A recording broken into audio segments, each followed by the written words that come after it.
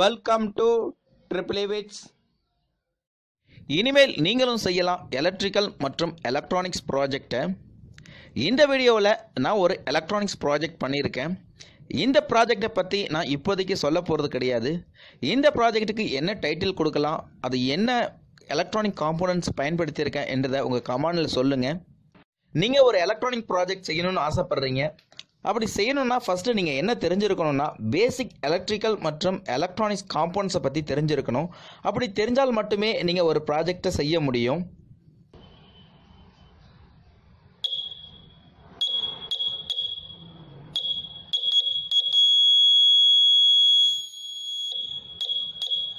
இது போல் 100க்கு மேற்பட்ட ப்ராஜெக்டை நான் செஞ்சு வச்சுருக்கேன். அதை உங்களுக்கு அடுத்தடுத்த வீடியோக்குள்ள நான் எக்ஸ்பிளைன் பண்ணுறேன். நீங்களும் ப்ராஜெக்ட் பண்ணணுன்னா உங்களுக்கு பேசிக் எலக்ட்ரிக்கல் மற்றும் எலக்ட்ரானிக் காம்போனன்ட்ஸை பற்றி தெரிஞ்சிருக்கணும்.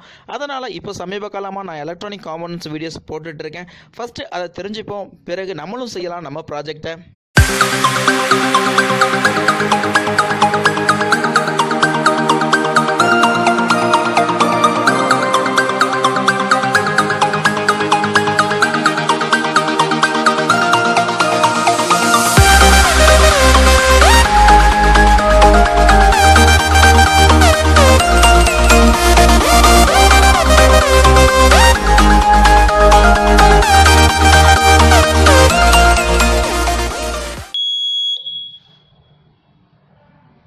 இந்த வீடியோ பிடிச்சிருந்தா லைக் பண்ணுங்கள், உங்கள் ஃப்ரெண்டுக்கிட்ட ஷேர் பண்ணுங்கள், மறக்காமல் சப்ஸ்கிரைப் பண்ணுங்கள். தேங்க்யூ.